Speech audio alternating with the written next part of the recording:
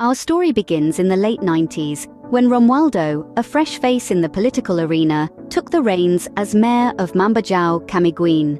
However, his tenure was not without controversy. Allegations of financial mismanagement began to surface. Rumors of unauthorized loans and misappropriation of public funds raised eyebrows, but with no concrete proof, they remained just that, rumors. The turn of the millennium saw Romualdo ascend to the role of governor of Camiguin. Now wielding greater power, the rumors of corruption grew louder. It was during this period that he was accused of manipulating public projects, favoring certain contractors, and indulging in kickbacks.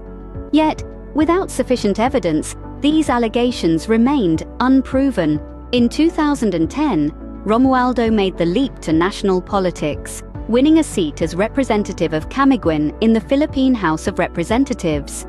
Here too, the specter of corruption followed him. His critics accused him of misusing the Priority Development Assistance Fund, a fund meant for the development of his beloved island. To summarize, the video has presented a timeline of the alleged corrupt activities linked to Jardin Romualdo, a prominent political figure in Camiguin Island. We started with his tenure as mayor of Mambayao, where rumors of financial mismanagement first surfaced. We then moved on to his time as governor, where allegations of manipulation of public projects and kickbacks were rife. Finally, we discussed his stint as a representative, where he was accused of misusing the Priority Development Assistance Fund. However, it's important to remember that these are allegations.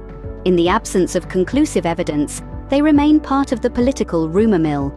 As we traverse the murky waters of politics, it becomes crucial to separate fact from fiction, to uphold the principles of justice and fairness. And so, the story of Jardin Romualdo, like many others in the realm of politics, continues to unfold under the watchful eyes of the Camiguin residents and the world at large.